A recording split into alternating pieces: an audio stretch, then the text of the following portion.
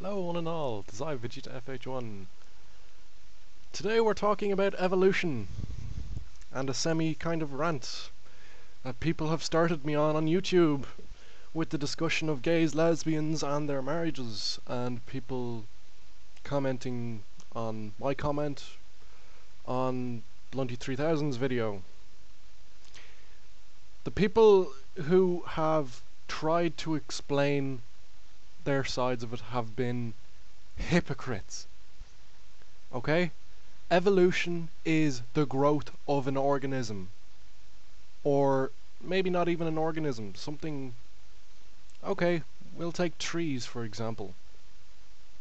Now, trees are very diverse in their appearances. They can shape themselves, or, well, not shape themselves, but they can appear to be misshaped in several different ways, such as trees grow towards the sun. I mean, come on, we all fucking know that.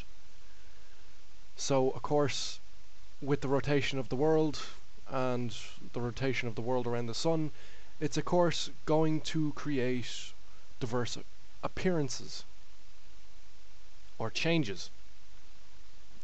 Now, people may not see this as evolution, but it kind of is, in a very small way, because the way we see evolution, or at least the way the common people see evolution, is that evolution would be the change of something big into something bigger. Like, for example, if a human being grew wings, or a tail, or something far-fetched like that. That would be their kind of definition of what evolution is. But it's not that big. It's the smallest of things. The wide variety of changes in a human being, and not just a human being, but animals as well. It's very... how should I put this? It's very wide in interpretation, because everybody's view on evolution is slightly different than everybody else's. But the way I see evolution is it can take place from the smallest part of you, or anything else, to the largest part of you, or anything else. Such as gays and lesbians. This kind of comes back into the gays and lesbians subject that Blunty 3000 is talking about. Because of Y chromosomes, or is it Z or X chromosome? I can't fucking remember the chemistry of it. But essentially, evolution is dictating, or well, not really dictating, but has slightly changed this human being because of the DNA of their mother and father, or past experiences between the mother and father, and so on and so forth.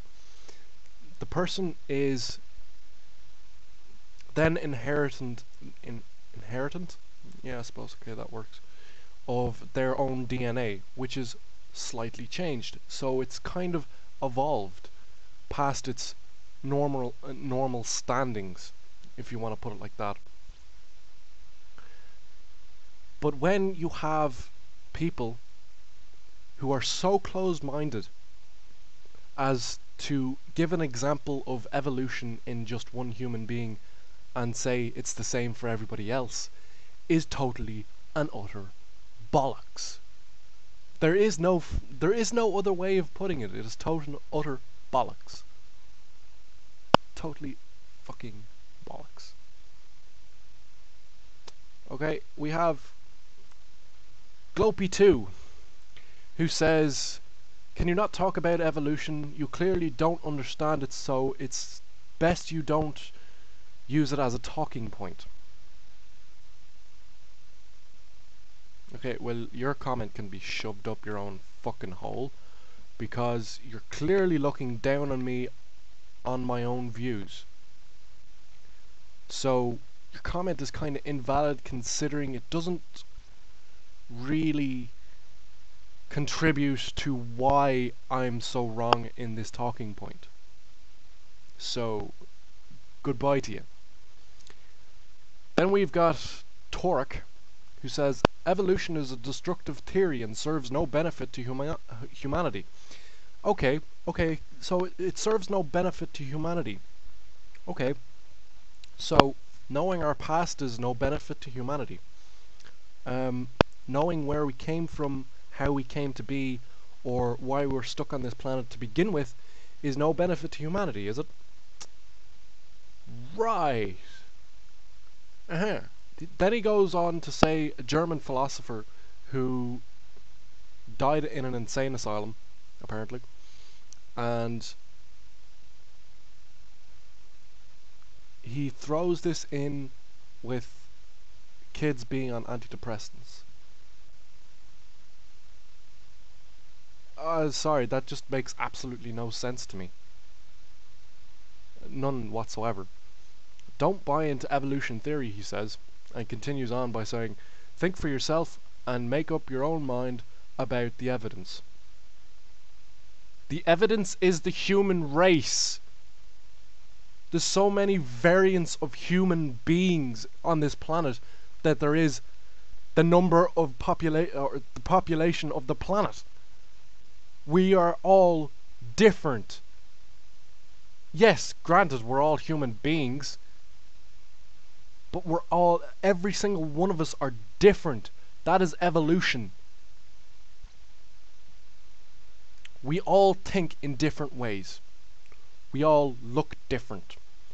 We all act different in various ways. We all have our ways of coming to a conclusion. Let's just put it that way. I mean, not even taking into consideration whites, blacks, browns, reds, yellows, greens, fucking purples, whatever. Taking that out, all of us are tuned into our own ways of thinking. Because of this, and because of our past experiences, because of the DNA that runs through our veins, we are all different. Now, that's not to say that things like incest and shit. I'm gonna kind of throw this in here because it's kind of odd. Evolution has a very strange way of acting. When you don't fight against evolution, it lets you be. But when you fight against it, in terms of reproduction, anyway, like incest, it'll fuck you over. We all get the idea that if you have a child with the same blood, the same, what's the way of putting it? With the same kind of person that has your blood type, or not blood type, but has your blood. Incest. Now I've kind of gone off course. If you have a child in the way of incest, then evolution is going to fuck you over. We all fucking know that. The baby will be born with mental instability. I don't know if that's the right way of putting it, but it's like the baby will be born with a deformity. Deformity? Yeah, fuck it. If you have a baby with someone that is so far different, like the reverse of incest, then evolution won't fuck you over so badly. Which is very interesting when you put it back into context within the natural world and beasts or animals and stuff like that. Because in the world of, or at least in the animal kingdom, from what we know, if a baby of an animal is born with a deformity, the parents will neglect it completely and utterly. This, I can't understand why, but I'm gonna put it down to simply the baby being deformed.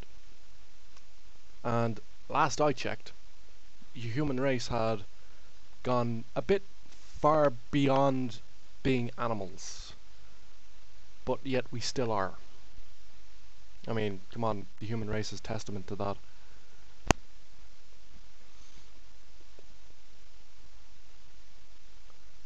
We are human beings. We evolve in ways that we don't even understand. Small ways, but not always small. So I think I'll leave it there because it's a very wide open subject and it's not really a theory. I mean, how the fuck did we get here? Can you answer it? Because I can't. I can only put it down to evolution. So that's it. See yous.